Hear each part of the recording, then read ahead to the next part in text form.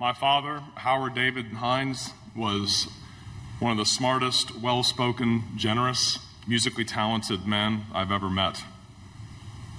It took the collective education and lifetimes of learning of around 12 adults to finally beat him once at Trivial Pursuit. However, there were times that my dad lacked common sense. One of his great accomplishments, at least to me, in living 81 years, was that, to my knowledge, my father never changed a single diaper. It's pretty impressive considering he had 2 kids and 12 grandchildren. But the closest he ever came was when I was about 3 or 4 months old, the story goes. My mother had errands to run all day, and he was going to be left at home taking care of Jennifer and me, and she put a fresh, clean diaper on me first thing in the morning and told him, "Howard, you're probably going to have to change him before I get back." And when she returned that evening, I still had the same diaper on. And it was about to explode. And my mother said, "Why didn't you change his diaper?" He said, "The box says the diapers are good up to 12 pounds.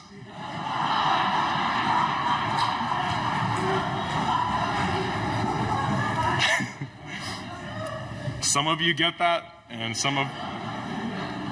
Yeah, my mom said, "That's a 12-pound baby, Howard." I want to share with you a little biographical information about Dad. Some of it's already been said, just a few things. And then the main things that he meant to me based on some of his favorite passages of Scripture that he quoted often to me. My parents met when they were about 15 years old. They were both married there when they were about 20, I think, on June 1st, 1963. As was said, they were married for 60 years. One of the greatest gifts my father gave me was how much he loved my mom. And every chance he got, he would tell me how special she was and how thankful he was for her. And he used expressions, I still don't know what they mean. She was 40-11 kinds of fine. Does anyone actually use that expression? My dad was very smart. He had an incredible memory. He remembered almost everything he read, I think. And he was the valedictorian of his high school class at Harrison High School. He got a bachelor's degree in history, a master's degree in history. He completed the coursework for a PhD in history at the University of Cincinnati. And the reason he never finished it is speaking to you right now. He had to get a real job, apparently. They don't pay you to go to school forever. So he sold life insurance and annuities and things like that for 4 decades instead of teaching history. But he was awesome at Trivial Pursuit. The man knew everything. He did his undergraduate degree through ROTC and ended up as a captain in Vietnam in 1966.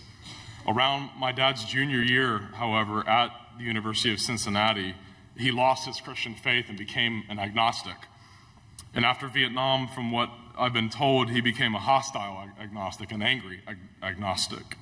Angry at the God that he was no longer sure existed. And he identified himself as an agnostic for 15 years. And my mother told me those are the most miserable 15 years of his life. As has already been said, my dad loved music.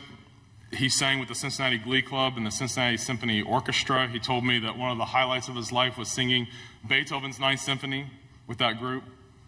Dad taught me how to play chess when I was 5 years old. And we would sit in the basement with the chessboard set up and listen to every kind of music imaginable. And he had an awesome stereo system with big, huge speakers. And we would sit down there and listen to the Beatles and Frédéric Chopin and George Gershwin and Simon and Garfunkel, Badfinger, Beethoven, Judy Collins, Don Francisco, Dave Brubeck, the King Singers, Andrew Lloyd Webber, Fats Domino, the Flashdance soundtrack, Stevie Wonder, and dozens of others. Needless to say, my musical tastes growing up in a public elementary school made no sense to my friends. They didn't know who anybody was. He encouraged me to work hard at the piano, which I loved from day one when I started lessons when I was little. Dad would play his guitar and sing constantly for us at home. I often fell asleep at night listening to him play his guitar and singing those Don Francisco songs. I could still hear them in my mind. He would always say there's good and there's garbage in every kind of music. He also loved to fish. In fact, I saw today in his study, he has a plaque that says God made 2/3 of the earth's surface water.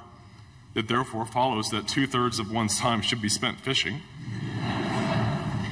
He was there for every sporting event I ever participated in, soccer, basketball, football. An old high school friend texted me this past week and said, "I can still hear your dad yelling, 'Somebody get a rebound.'"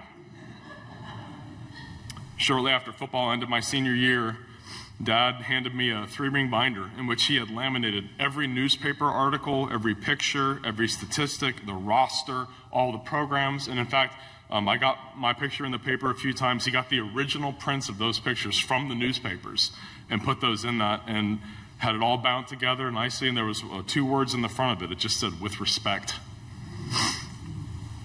My dear wife, Amy, and I, we talked about getting married when I was still a junior in college. And my parents didn't know Amy very well at all. And we'd only dated for just a few months when there was no doubt in my mind this was going to happen. And I sat down with my mom and dad and told them I wanted to marry Amy. It was a shock to my mom, but not my dad. My mom immediately launched into me. Just went off. "This is too fast. You didn't know her very well. What are you thinking? What's your problem?" This is the only time I can remember in all my life, my dad leaned back in a very calm, controlled voice, said, "Peggy, be quiet." He then leaned over the table and said, "Patrick, I'm so thankful you found such a great, godly Christian woman you want to marry.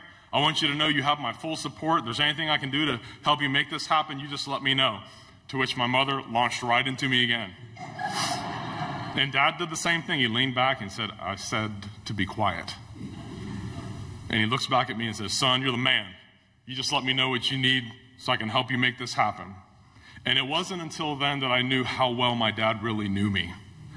As much as I know, Mom, no son's ever had a better mother, my father knew what I needed in that moment.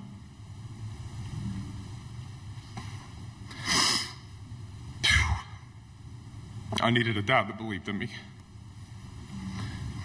He was rough around the edges. He could be really difficult.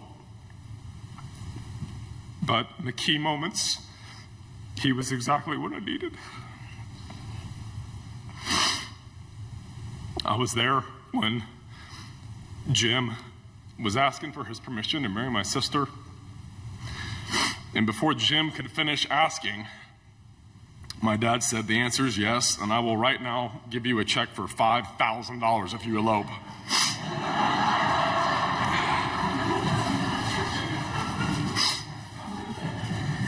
And Jim said, "Heck yeah." And my sister said, "No, I want a wedding." So it was about twice that much.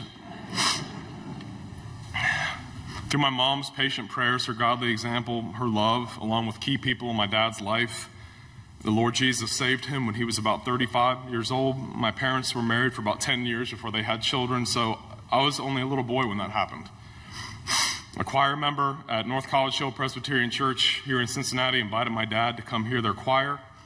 Dad heard a sermon by Pastor Jerry Kirk on forgiveness that had a deep impact on him, he told me. The love of God and Christ and the convicting work of the Holy Spirit was beginning to break through his crusted over, agnostic, hardened heart. The merciful God of the universe showed mercy to my dad and saved him from his sins and brought him to the cross. Mom and Dad have both told me that story, and others have filled in more details over the years. Dad put a Gaither gospel album on and was apparently up all night long, sobbing, weeping like a little child over his sin and weeping over joy that God had finally broken through and saved him. As I said, I was only a little boy when that happened, so I never knew my dad as anything but a Christian. And one of the great privileges of my life was hearing him preach a sermon about his conversion titled "My Agnostic Friend, Now Deceased." And his agnostic friend was himself.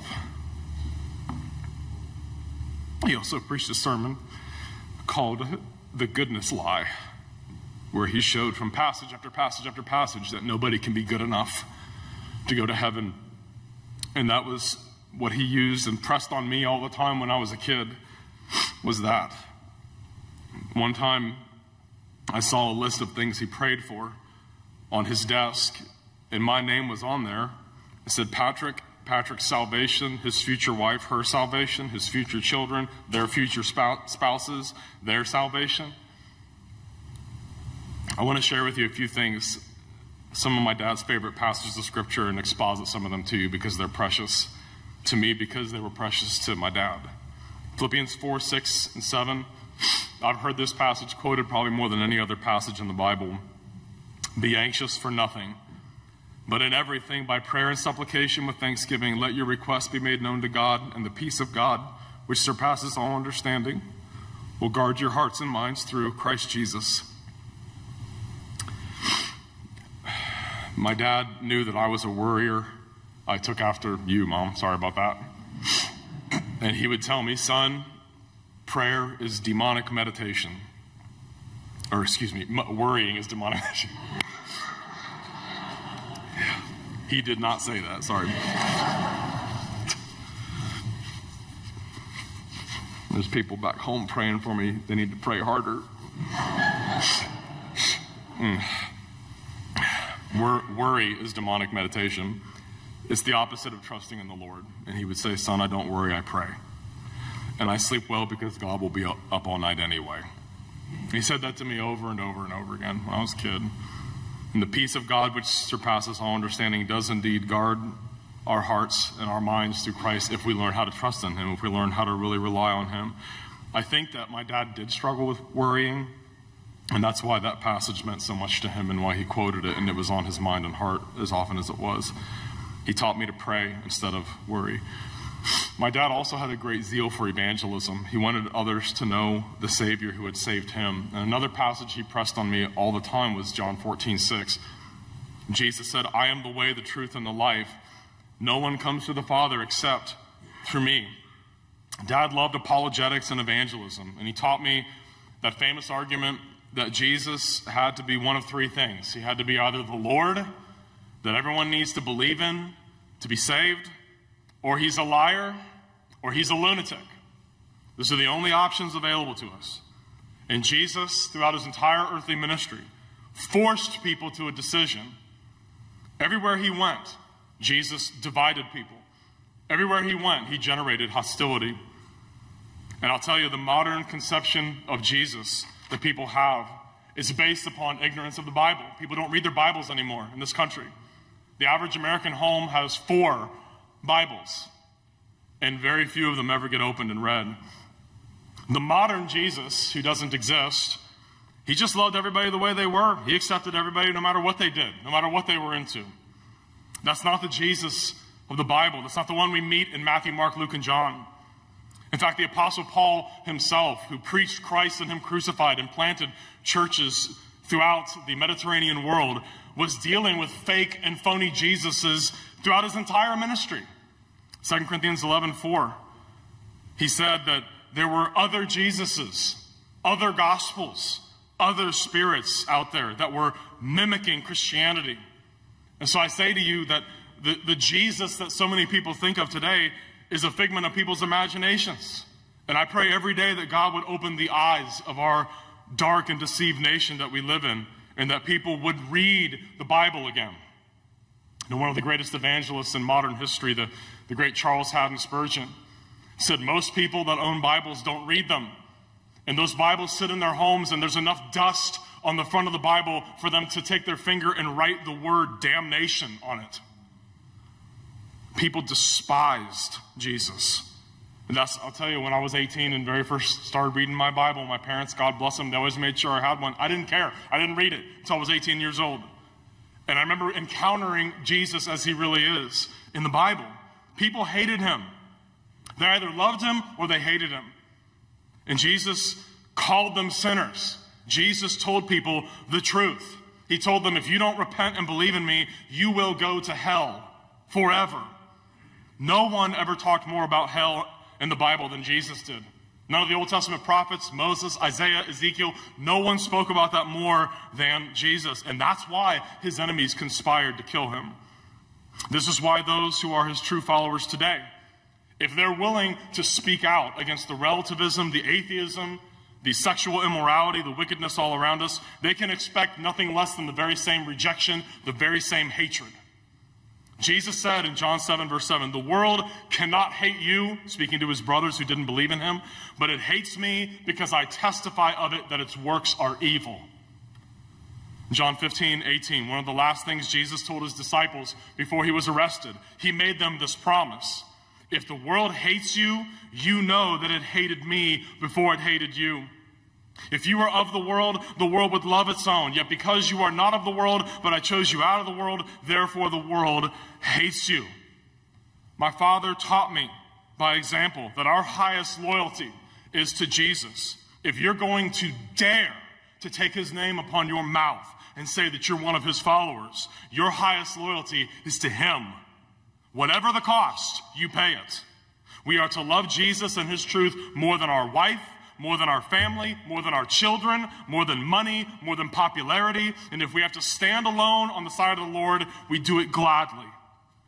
He taught me that following Jesus is not a game. It's not a sickly, sentimental, sweet thing you can do. And there will be times that people will absolutely, positively hate your guts for it. Jesus was hated because he told the world the truth. His disciples were hated. They were persecuted. They were murdered by the world because they also told people the truth. Jesus' followers today, in this godless, immoral, twisted generation that we find ourselves in America, can expect nothing less if they're really willing to stand for God's truth and God's righteousness and the exclusivity of faith in Christ alone for salvation.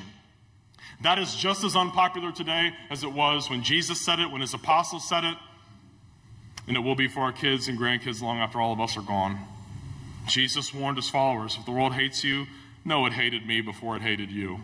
And he told them, no servant is greater than his master. You think you can live a posh, easy life and really be one of my followers? Think again. If you're going to stand for me and my truth, you're going to have opposition. My Father taught me that.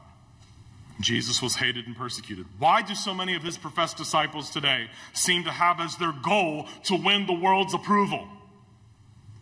Dad taught me you stay loyal to Christ and to the truth, whatever the cost. Dad gave me the apologetics lectures on audio cassette of the late Dr. Walter Martin. He had a whole slew of cassettes by Walter Martin. And I listened to those constantly on tape players once I came to Christ. And Dr. Martin pointed out the same thing that my dad did to me. You have to make a decision. Is he the Lord? Is he the only Savior of sinners? Or is he lying? Or is he nuts? Is he a lunatic? If you don't bow to him as your Lord and trust in his finished work to save you from your sins and reconcile you to God, your only other options are to say, I guess he was a liar, or that he was a lunatic. Jesus claimed directly to be God in the flesh. The scriptures present that to us. John 1:1, in the beginning was the Word, and the Word was with God, and the Word was God. In John 1:14, and the Word became flesh and dwelt among us. God became flesh. God the Son added a fully human nature to himself in the incarnation. When God spoke to Moses from the burning bush in Exodus chapter 3, Moses said, who should I tell the children of Israel has sent me? Who sent me? He said, you tell them, I am who I am. And he said, thus you shall say to the children of Israel, I am has sent me to you. When Jesus was arguing with his opponents, his religious Jewish opponents at the Feast of Tabernacles in John chapter 8, verse 58, he said to them, most assuredly I say to you, before Abraham was, I am. He claimed to be the voice from the burning bush, God in human flesh. And the very next verse says, then they took up stones to throw at him, but Jesus hid himself and went out of the temple, going through the midst of them, and so passed by. They knew what he was claiming. He was claiming, I am God in human flesh. Fully human, but had no human father. You see, if Jesus had had a father like I did, he would have been born in sin, just like me. That's why the virgin birth is an essential truth of the Christian faith. Someone's got to start out like the first Adam did, sinless. He's got to enter into that law that all of us have broken. He's got to keep it perfectly if any of us are going to be saved. He's got to satisfy the punishment at the cross, which he does. Fully human, fully God. Two distinct natures in one person. You either believe him or you don't. That's what my dad pushed and pushed and pushed. You got to make a decision. What do you think about him? Who is he to you? You either trust in his cross and trust in his righteousness to save you, Or you've got to think that you're good enough to go to heaven. And that's when my dad preached that sermon, The Goodness Lie. And he went from passage to passage to passage. I remember that message, all the passages that were justified by faith in Christ, not by works. There is none good, no, not even one. There is none who does righteousness. We have all sinned and fall short of the glory of God.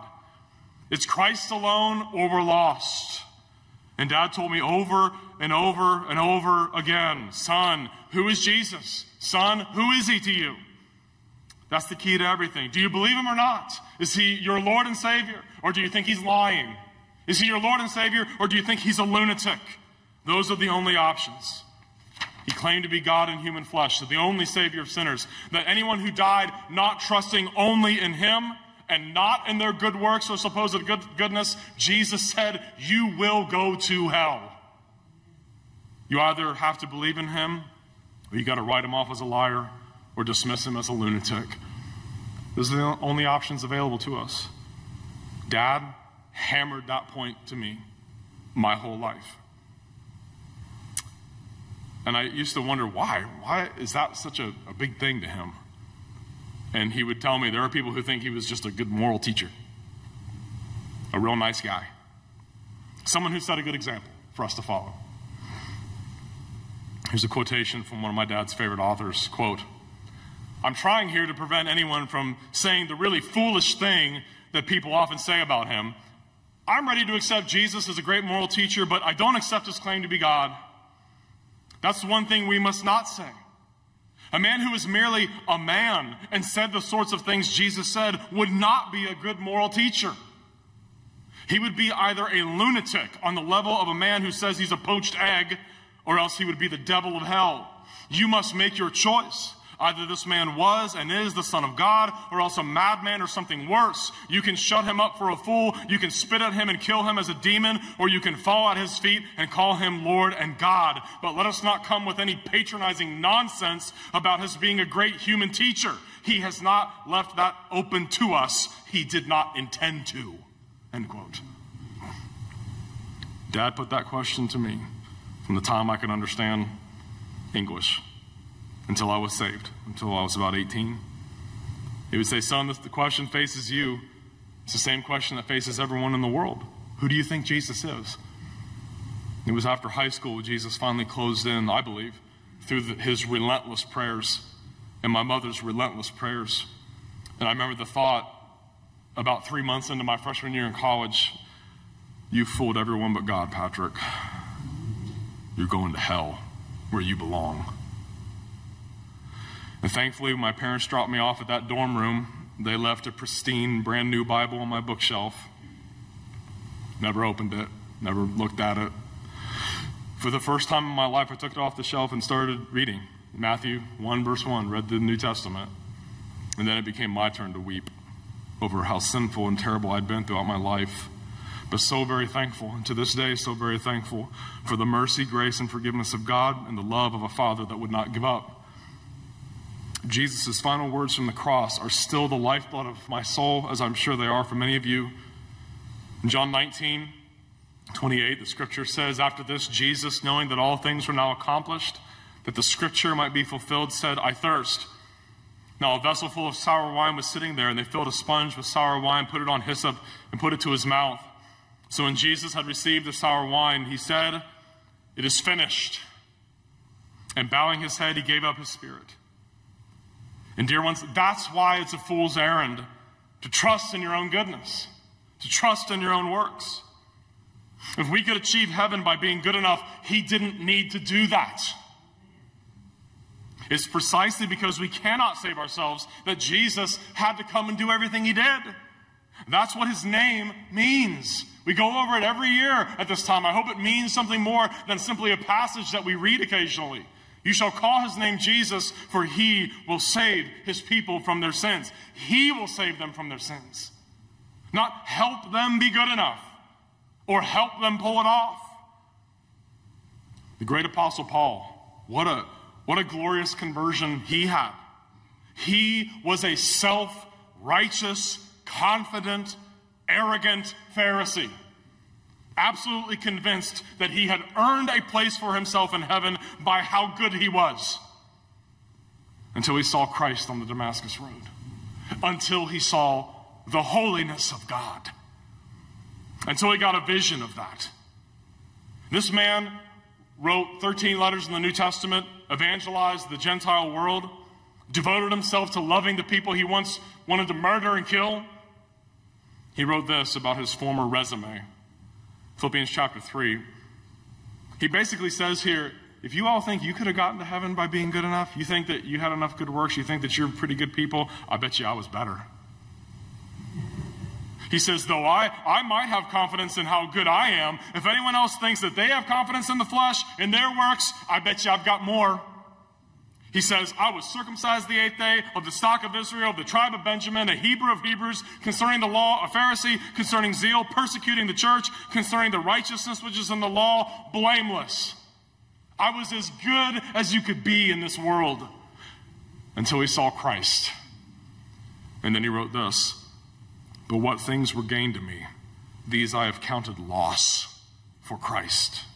Yet indeed I also count all things loss for the excellence of the knowledge of Christ Jesus my Lord, for whom I have suffered the loss of all things, and count them as rubbish, that I may gain Christ and be found in him, not having my own righteousness, which is from the law, but that which is through faith in Christ, the righteousness which is from God by faith. He said, I'm done trusting in myself. I'm done trusting in how good I am. I don't want to be found on the day of judgment with a righteousness of my own from the law, but that which comes as a free gift of God through Christ, the righteousness that is imputed to your legal account so that you're justified once and for all eternity before the judgment seat of God. And everything he once thought was so good about himself, he says, it's rubbish. It's rubbish. That Greek word skubalon means dung, excrement. Useless. Paul thought he was a great person. I'm a great person. I'm salt of the earth. Really nice guy. Upright, generous, moral, godly. Certainly I'm going to heaven. Right? Wrong. When Paul saw the holiness of God and saw who God really is, everything he used to be so confident in didn't look so great anymore. The ultimate testimony to human helplessness, to save itself by its works, is the baby Jesus laying in the manger, the fact that he came. He came because we can't do it. That's proof nobody can get to heaven by being good enough. Paul summarized it so well. Galatians 2:20, I have been crucified with Christ. It is no longer I who live, but Christ lives in me. And the life which I now live in the flesh, I live by faith in the Son of God who loved me and gave himself for me. And then he says, I do not set aside the grace of God. He says, I don't nullify the grace of God. For if righteousness comes to the law, if you could get into heaven by being good enough, Christ died in vain. If my dad could speak to you all now, I think he would want to let you know that no one is ever too far gone. No one is ever too hard-hearted or too lost for Jesus to save them. What do I have to do to be saved? What is repentance? Repentance is grieving over, hating your sin, recognizing you've got nothing that could commend you to God. Faith in Jesus means you officially, permanently get out of the Savior business. And you rely upon what Jesus did and nothing else. Nothing else. I think my dad would also want the people here with lost loved ones to keep praying, never lose heart, and believe that all things are possible with God. And I want to close with the lyrics to a song that my dad wrote about coming to know Christ. It's called A Heart of Stone. And I used to hear him singing this, and he told me, this is my song of testimony. I wrote this song of testimony, and I thought that that meant every Christian had to write a song and sing it.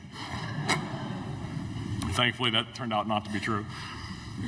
It goes, there was a time when I was lost in sin. Jesus stood a knocking, but I would not let him in.